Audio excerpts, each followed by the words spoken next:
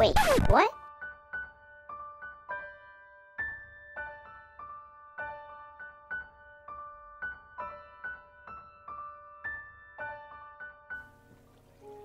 All right, folks. Episode number 15 coming at you, Nomad live, back in my battlefield over here. I hope you guys have been enjoying yourselves in my previous episodes. I know I'm having a lot of fun. I love my fans. I love my fans. All right, folks, giving you guys a little bit of a perspective here, because today is going to be an interesting one. Today has been inspired by the one only Mumbo Jumbo. We're going to be creating a double piston extender. That's right, folks. Double piston, not fisted, double piston extender. So give you guys a bit of perspective over here. I'm going to move some of these boxes. Actually, you can see it's a bit of a close quarter. It doesn't matter actually which way you actually implement this on our battlefield here, folks, but I'm going to get started here, probably in throwing a couple of boxes here. So probably make it into you know, I created sort of like a square shape format here. So you know, and there was a reason for that, folks. As I always tell you guys, I always give you guys my reasons, and my reasons are they're firm and foolproofs. You know, like as I said, you can always confirm all the stuff in the scientific journals of Minecraft associations of the world, and you'll find that my name is always listed there, you know, certified 3rd level. So here we go. I'm putting in some blood. I added a little switch there on the side, and I'm going to put another piston here in a second. I'll probably put a second one here, yeah. And so you'll see in a second why I'm doing that. But guess what, guys? I just added this beautifully gorgeous, nice 90-degree smooth angled aqua blue little box, and who wouldn't want to see it? You know, I'm putting in these inverters over here because I'm going to add some you know, frequencies there in a second. As I can change those frequencies, it adds power, and you'll understand why we need exactly a lot of power in this situation, guys. You'll see in a second. So I have these two piston system that actually has this beautiful aqua blue box over here that, you know, when I press that little switch, you'll see, guys, in a second what it's actually going to do. And with that blood, how it's going to activate, you know. So when I going to click this switch, boom, check it out. Doesn't matter if a guy gets mesmerized, he gets his head clean ripped off, just torn off as the rest of his body, and you just see his body fall down in the second.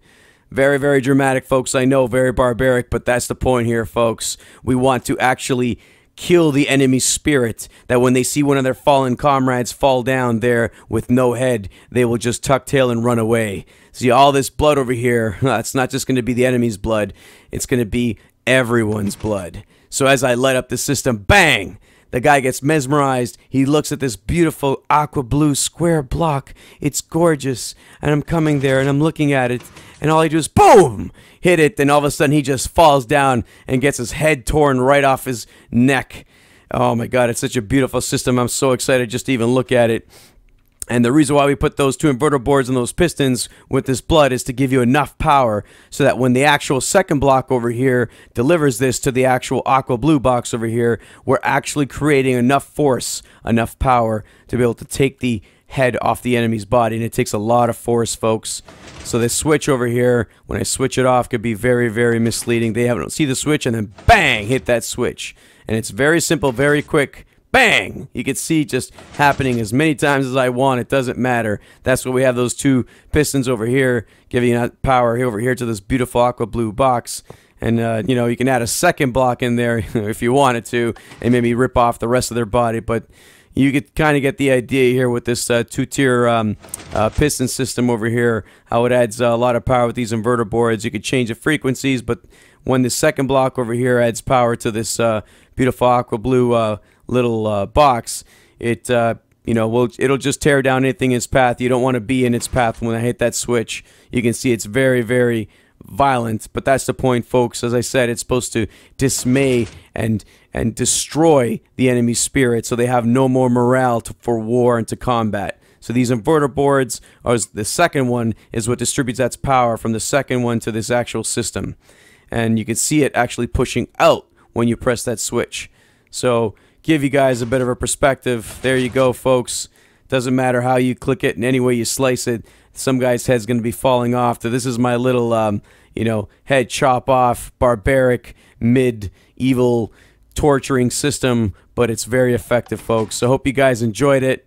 Hope you guys subscribe to my channel, And I hope you guys really enjoyed this one, because I'm looking forward to more barbaric and violent contraptions that I can build, folks. Hope you guys enjoyed it. All right, folks. Remember, Semper Fi. Remember what you got to think and do it, and then do it again. See ya, folks. Here you can see that the water is being held back by those signs, and these pistons push up to prevent it from falling down. It's in the setting right now so that animals that come down from the bottom through the silo will fall into the pen I'm standing in. When you hit the button that I showed you at the bottom of the silo, therefore changing with the T-flip, can't speak, therefore changing the output with the T flip-flop, those two pistons will